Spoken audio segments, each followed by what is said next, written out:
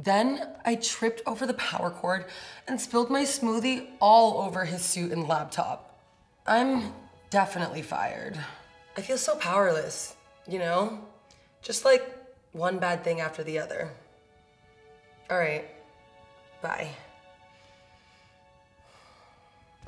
Everything sucks. Hey, who the hell are you? I'm a better version of you from a parallel universe, and I'm here to teach you that you're special and unique through the power of quantum physics. Look, I know this is overwhelming, but I'm here to explain that you're actually doing really well in the grand scheme of the multiverse. First, imagine the behavior of an atom. You mean like Adam Stevens from church camp? More like an atom, a key building block of our planet.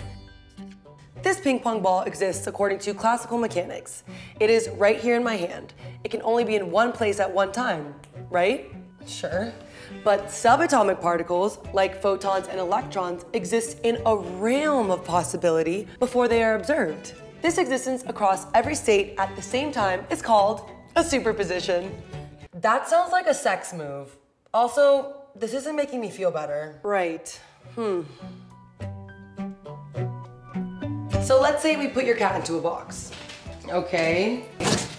But I also drop in a device that could randomly release poison and kill the cat. Why would you do that? This is the thought experiment designed by Erwin Schrödinger in 1935.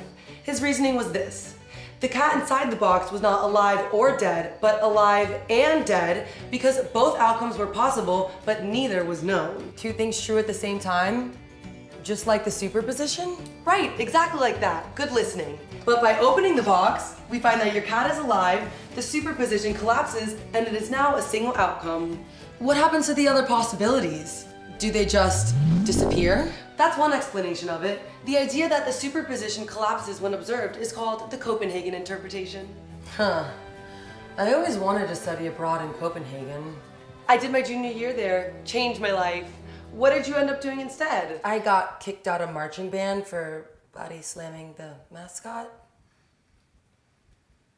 Speaking of slams, in 1957, Hugh Everett called the Copenhagen Interpretation a philosophic monstrosity. He thought things like quantum particles and Schrödinger's cat continued to exist in ever-changing superpositions without ever collapsing to a single reality. This way, whenever someone makes a decision or observes a quantum particle, the universe splits, like an amoeba. So there's a version of me that didn't spill smoothie on my boss? Hugh Everett would say there are lots of different Jennies.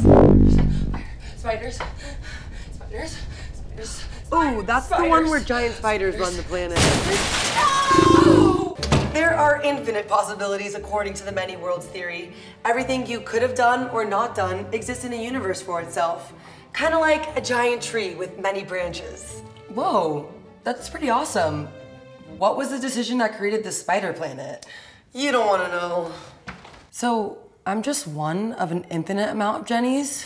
Well, yes, but you're the only Jenny that decided to order a different smoothie than usual and spilled it on your boss because the lid didn't fit right. Every day, you get to make decisions that separate you from the infinite amounts of yous that could be or might be in the multiverse. You get to decide. Pretty interesting, right? Yeah, it actually is. So how can I drop